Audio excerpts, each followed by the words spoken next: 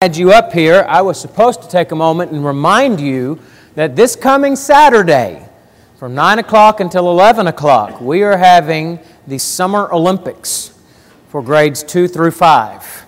And so moms and dads, this is going to be helpful for you because it is the Saturday before they start back to school. It's one more opportunity for you to go get out and go run around. And so we want to make sure that we get as many of our kids here for that. There's going to be a lot of games. There's going to be, I think there's pizza or something going to be showing up. And they'll have some awards and all of that. There is a sign-up sheet out in the lobby. And so parents, if you have plans on being able to be here for that, please sign your kids up for that. If you have questions, contact Jeremy or Holly Knox. They are the ones who are taking on that. We're calling this ministry the Image Bearers. And so we want, if you have questions about it, get in touch with them so that you can find out more about it.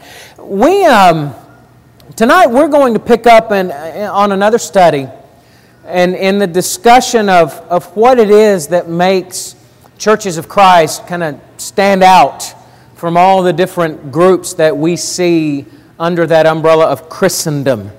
You know, our world just kind of sees all these groups kind of thrown in together into one pile.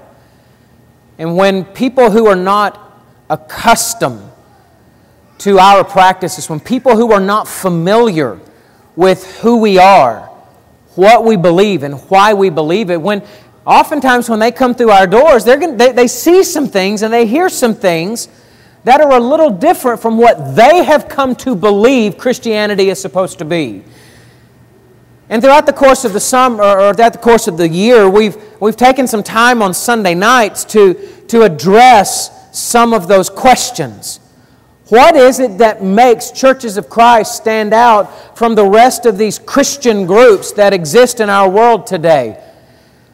And to sum it up in a word, we said it's this concept, this philosophy of restoration. The philosophy that if any of God's teachings and if any of God's practices have been lost to time or have been lost to neglect or have been lost to purposeful oversight, the Lord expects His faithful followers to restore those things to their rightful place in our lives and our practices and our beliefs.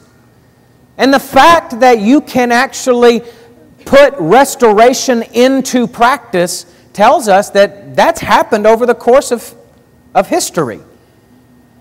In the Old Testament, we saw where it happened with the Jewish people on 2 or 3 different occasions. We saw some major restoration periods. And we believe that there were some things that over the course of time that perhaps got lost within that broad concept of Christianity. And so our goal has simply been to go back to the Bible, and we want to restore those things. But let me add to that, restoration is not, it is putting back into practice things that God has called for, but it's also the idea of maintaining those, right? You don't want to go restore something and then 1 or 2 generations later it be lost again. And that's one of the reasons why we take the time to talk about we're taking the time to talk about a lot of these different questions. And I would add one more aspect about restoration. I would also encourage us to be careful when we think about the practice and the philosophy of restoration. I think we also ought to be very careful to not get sucked up into the belief that we have perfected the art of Christianity. It seems to me that as you look throughout history, every generation, every era, if you will, of the Lord's church has had to come back and reevaluate certain things where they are. Some you may have found, which I think we found here in America most certainly. I think, a century or 2 ago, we found a need to come back and take a look at some of these practices. Why are we worshiping in the form that we are worshiping? As we're going to talk about tonight, we're having a couple lessons on the way that the church is organized within the congregation.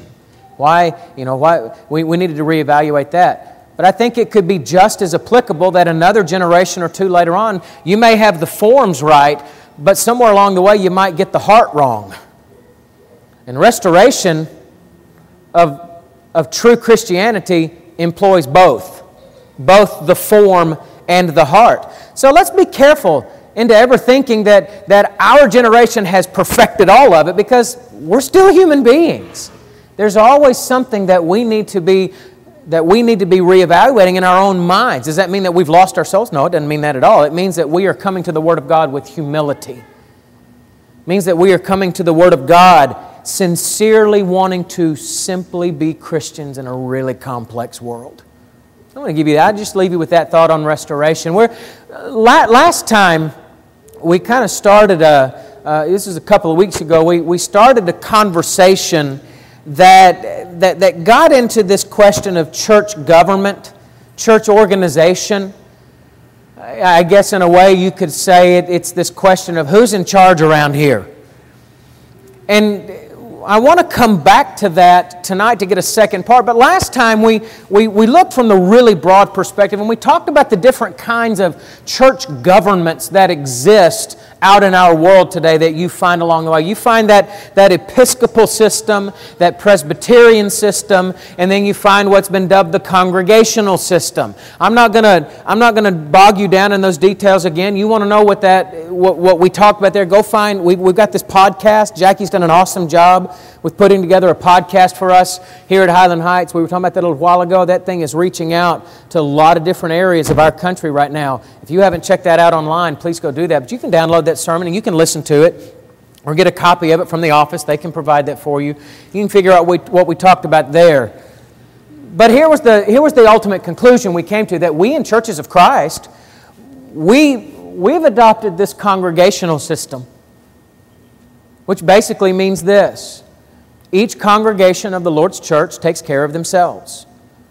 We don't have a central headquarters.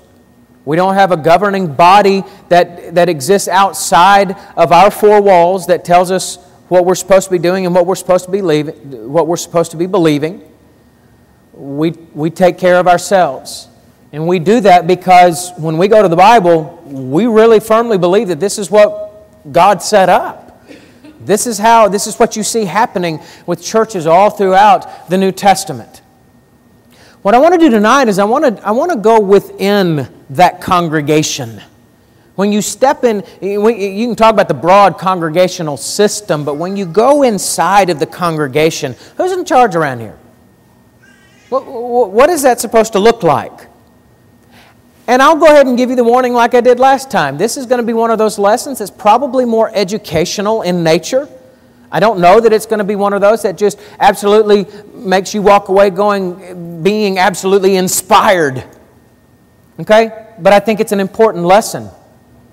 Because again, what you're going to find is what we practice within our congregation does indeed look different from what you're probably going to find in most churches, most groups that claim Christianity as their faith.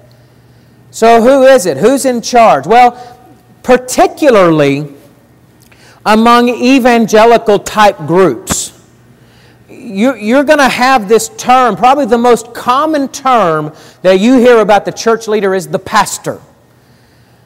And this has become such a common term associated with Christianity that when you simply open up the dictionary, you get a definition like this: it is a minister in charge of a Christian church or congregation.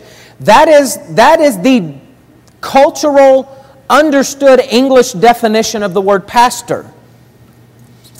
And to be honest, let's just call it what it is. This is the idea that the vast majority of people who hold some sort of Christian faith, this is what they have come to adopt and understand as being the one who is in charge of that church. This is the pastor is that primary figure who leads it and who's in charge of it. Now, outside of these walls, I am often referred to as Pastor Cory or Pastor Waddell. I've heard that a lot. And I'll be honest with you, the truth of the matter is that it always makes me feel a little uncomfortable to be called that. And we'll talk more about that. And maybe really the reason is because certainly within churches of Christ, we don't use that terminology. Cory's not referred to as the pastor around here.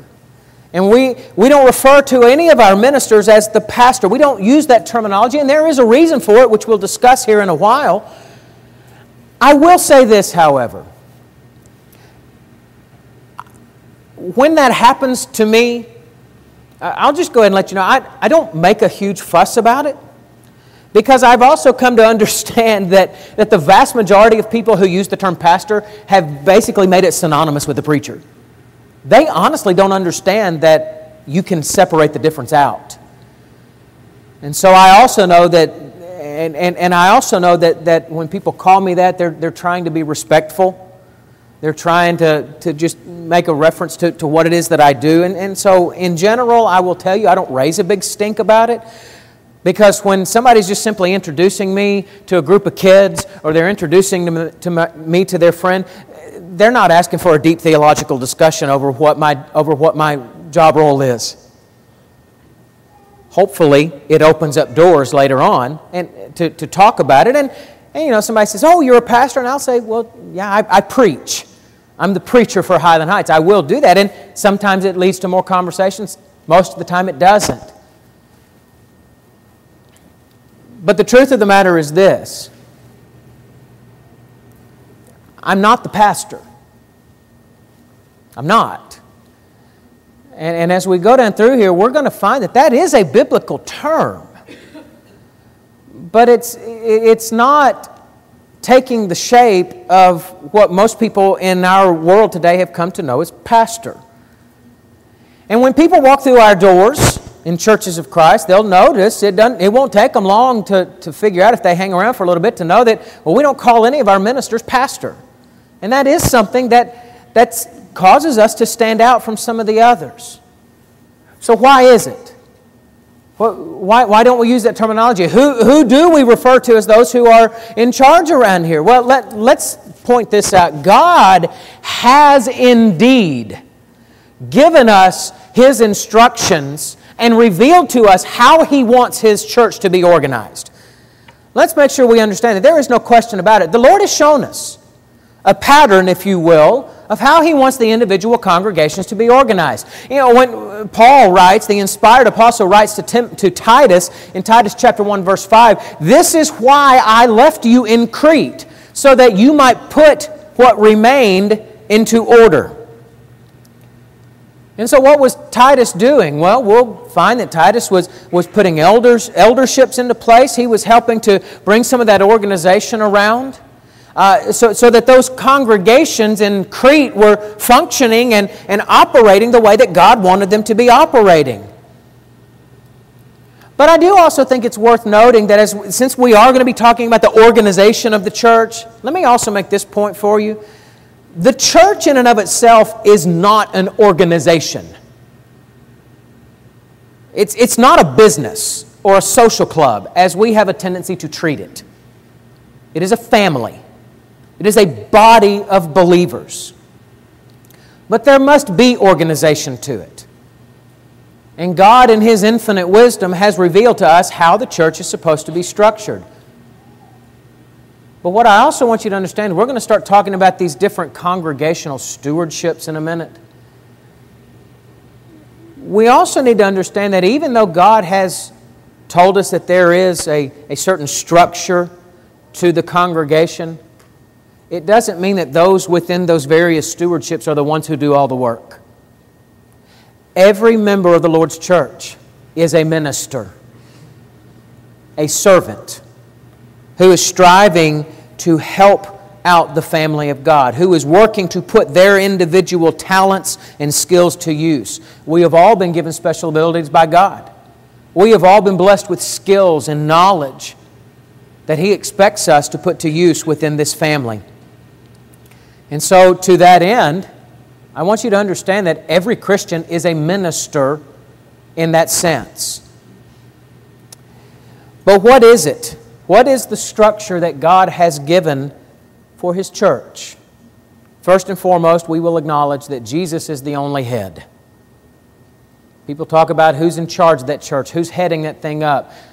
This is something we talk about, and I think deep down we know, but we really need to stop and think about it, because sometimes as we get caught up in all the actions of the church, and let's face it, sometimes we get caught up in the politics of being part of a church. Sometimes we do have the potential to forget who is in charge of this church, who it belongs to. We let circumstantial things cloud our understanding of this. Sometimes when you start trying to figure out who gets the major say-so, who gets the final word in a congregation, we start getting clouded by thoughts of, well, who's been here the longest? Who's got the most family here?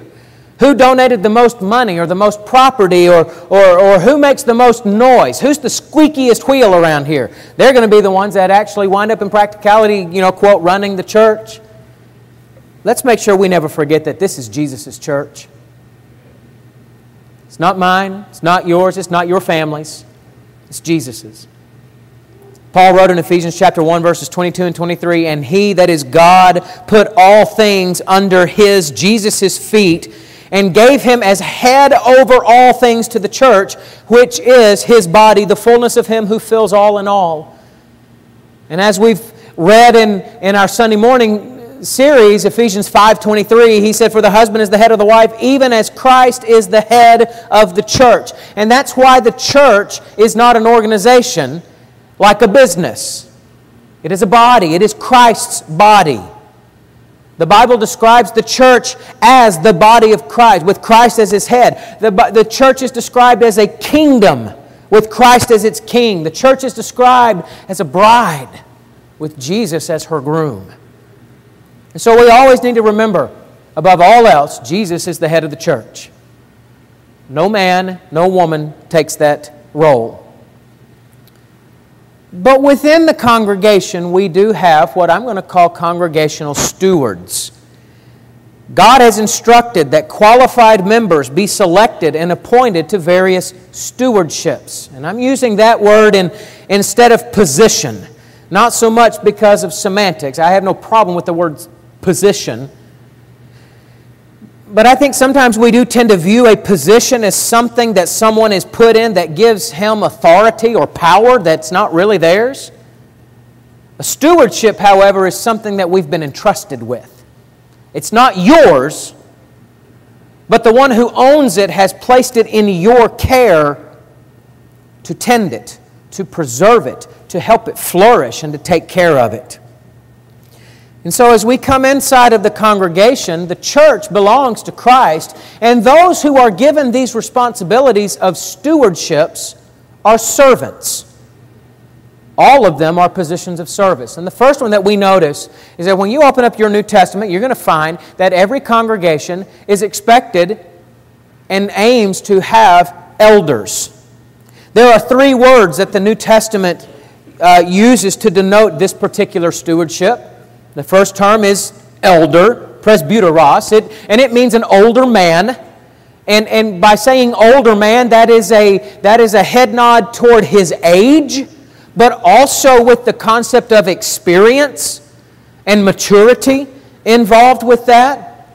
You also have the word poimen, which gets translated as pastor, or maybe a more modern term would be shepherd. And when you think about it from that regard, it doesn't take a lot of work to stop and just simply start to think about what a shepherd does for a flock of sheep. And that's what you have happening with this role, with this particular stewardship.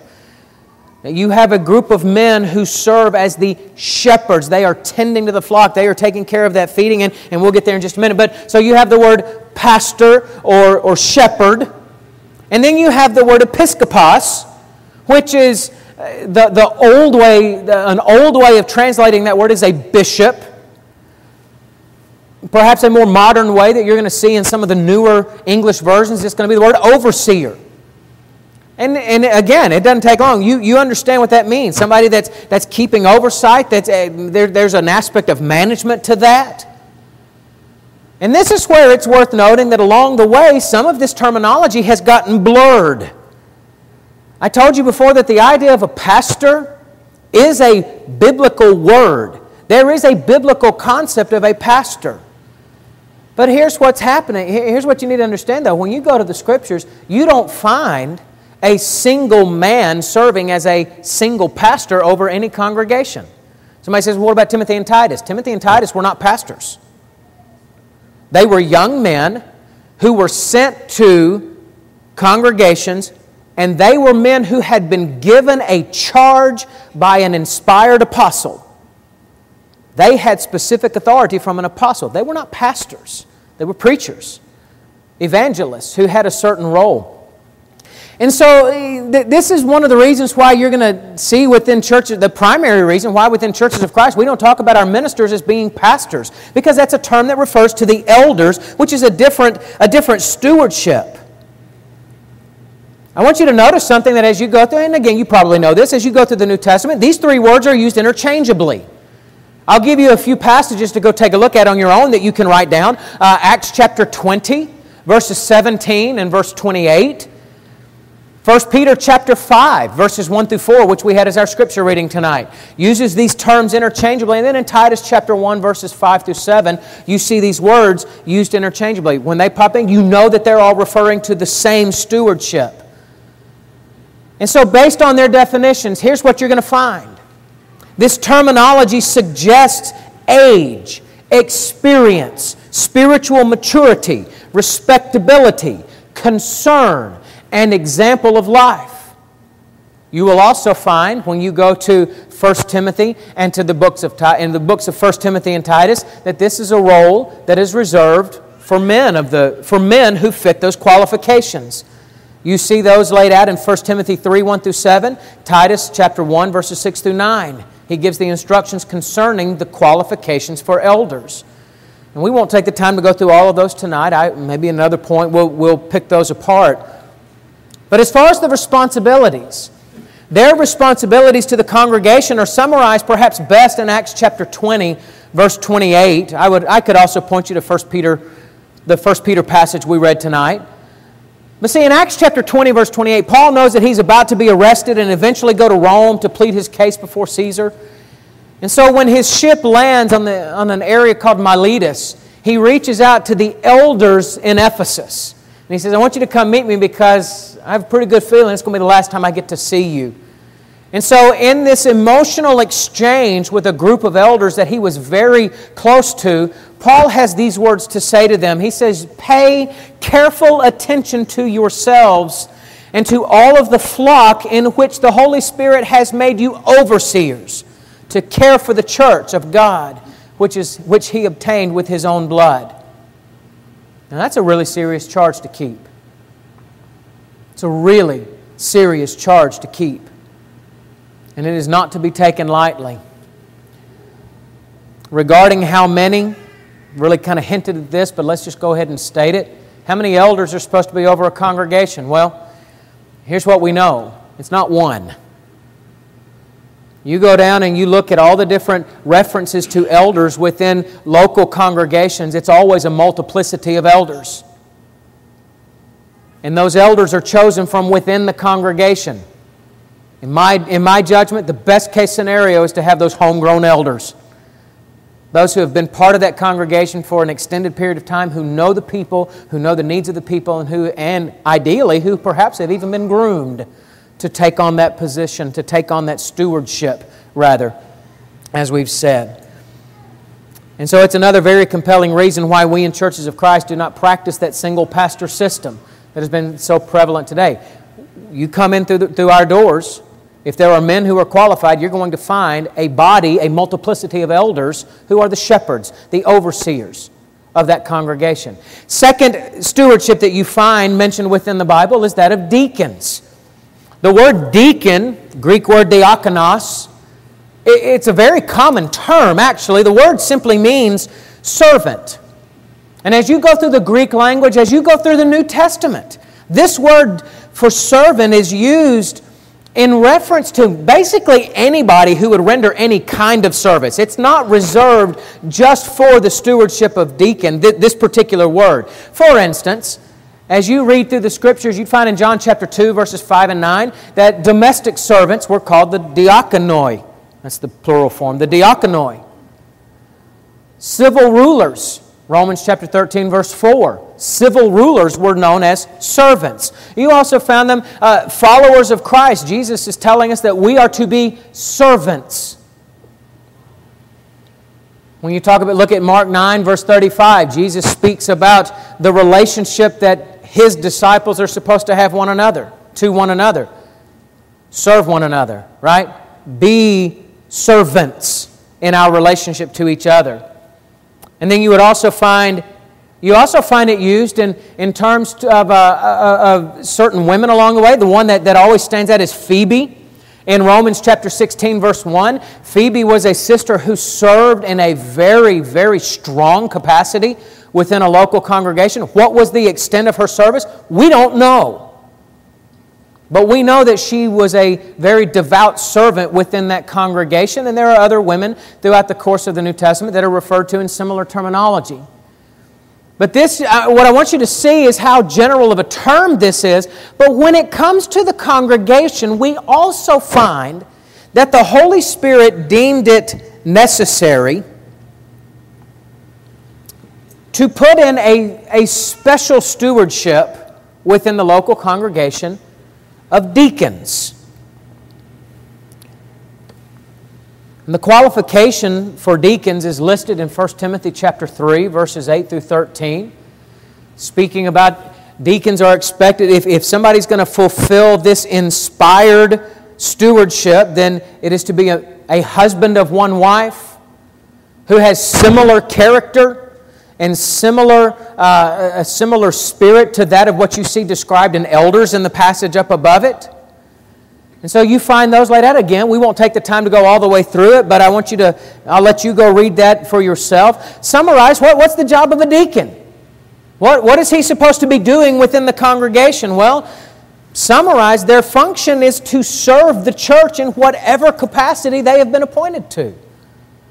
The earliest form of deacons, they're never actually called deacons, but the earliest form of it is found in Acts chapter 6, where you have a group of men, when a problem arises there in Jerusalem, when you have the Hellenistic widows who are not being fed in the daily distribution of food, and the Christians come to the apostles and they say, hey, we got a problem going on here. We got some ladies that are being overlooked and they're going hungry.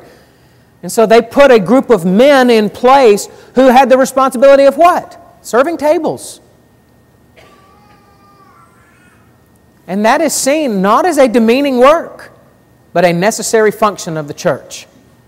To step up and serve in whatever capacity that the church needs your help in. You go through, we have several deacons that serve here at Highland Heights. I would encourage you some point, come back here. If you don't know who they all are, there's a board right back here in this hallway in which you can see their pictures. And you can also, I believe you can also see the various ministries that they are connected to. For whatever it's worth, these men are also not charged with doing all of the work. They're charged to make sure that the work gets done. That means that they need your help. These men have a lot of different ministries. Some of these men have 2 or 3 different ministries that they are responsible for. And they're looking for people to be involved to help them out with it. Make sure you reach out to one of these deacons and say, if you're not involved in something already within the work of Highland Heights, make sure you reach out to them and say, hey, I'm here. What can I do to help you? I know they would appreciate it so very much.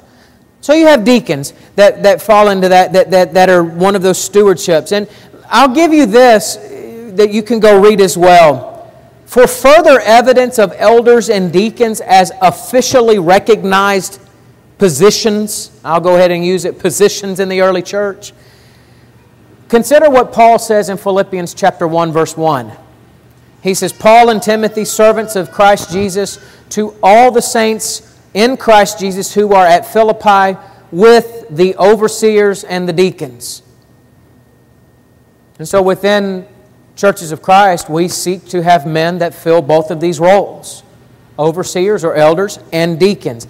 Real quick, and we won't spend a lot of time here, but there are 2 other terms, 2 other stewardships that you find as being part of the structure of a congregation. You find these terms evangelists and teachers. Evangelists literally mean, the word evangelist literally means a messenger of good. And you would go to 1st and 2nd Timothy and Titus to see this particular stewardship and the responsibilities outlined. These are all things that you find Paul encouraging Timothy and Titus to do as evangelists in their respective works. They were to spread the gospel. They were to strengthen the faith of those who had already given their life to Jesus. They were to spend time refuting error when it crops up. They were actually given the task, as we read in Titus chapter 1, verse 5, if there was a need to organize churches, maybe they don't have elderships. Who's supposed to take over that position? Well, if you have an evangelist, the Bible says he has a responsibility to help make sure that gets done and not act as the single pastor. And then they are to engage in public ministry of the Word. And we would find stated in 2 Timothy chapter 4, verse 5, he very pointedly says, Timothy, do the work of an evangelist. Fulfill your ministry. Lets us know that this is a specific function within the church. Does it mean that if a church doesn't have a full-time paid evangelist that they're unfaithful? No, doesn't mean that at all. But it means that this was something that we do see happening within the Lord's church, and it is authorized and sanctioned, if you will, by God. We also have references to teachers. Teachers is going to be probably the broadest one out there of those who have a function within the organization of the Lord's church. The work of teachers is everywhere, and it is inherent within the nature of Christianity. It is a role that ideally every Christian should be capable of fulfilling, conveying knowledge and wisdom. But it is also a specific function that is recognized in the New Testament as part of the Christian church. Acts chapter 13, verse 1, 1 Corinthians chapter 12, verses 28 and following, Ephesians chapter 4, verse 11. The qualifications for teachers are pretty obvious. It is to be mature Christians who study and learn and are willing to teach other people what God wants. That's the qualification of a teacher. Paul will write in 2 Timothy chapter 2, verse 2, and what you have heard from me in the presence of many witnesses, entrust to faithful men who will be able to teach others also. There may have been those who have abused it. Let me back up here. This is a perpetual charge for all Christians, that we pass on the faith from generation to generation.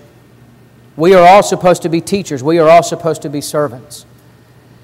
And so what are we concluding here? Well, here's what we're concluding. There is a pattern that is laid out for us in the Bible for the Lord's church. And I know there's a lot of people who, in this day and age, that kind of get afraid of that word pattern. Okay? I'm not afraid of it. I'm not afraid to talk about God's pattern, because it is a biblical term.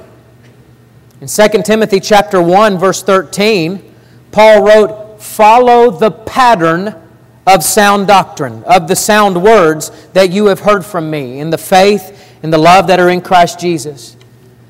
Now, I know there are a lot of people who have probably abused it and have sought to apply that concept of patternism in ways that God did not intend for it to be. But just because someone misuses a word doesn't mean that we should refuse to use it, right?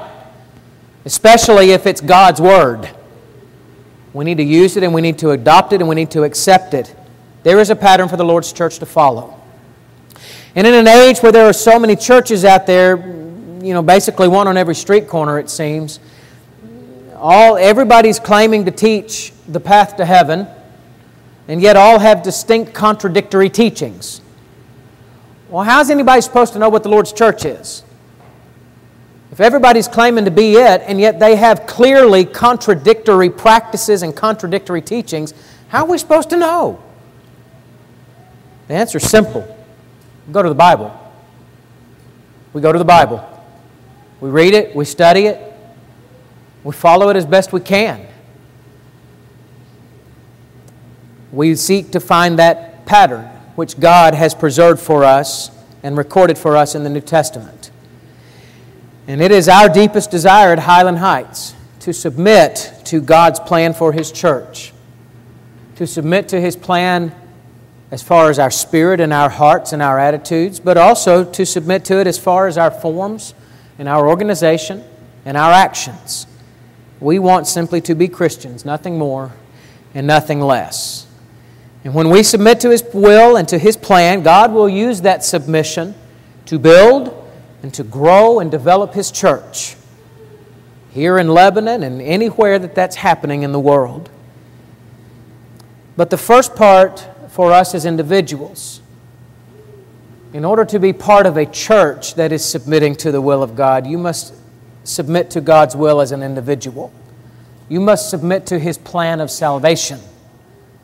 You must give your life to Him. Let Him be your Lord. And so tonight, as we wrap this up, we have a basic invitation. If you're here tonight and Jesus is not the Lord of your life, you have an opportunity right here and now to decide that you're going to submit to His will. If you are not a Christian, you can become one tonight by submitting to Him in the waters of baptism, repenting of your sins, confessing Jesus as Lord of your life. And the Bible tells us that when we do that and when we are immersed in that water, that we are covered, we are clothed with Christ. We are put in contact with His blood. We are covered with His grace. And we are then added to His church to rise and walk in newness of life, to walk in submission to Him all the rest of our days. So if we can help you become a Christian tonight, or if there is some other need that you have, we want to help you. Please let us know what it is right now while we stand and sing.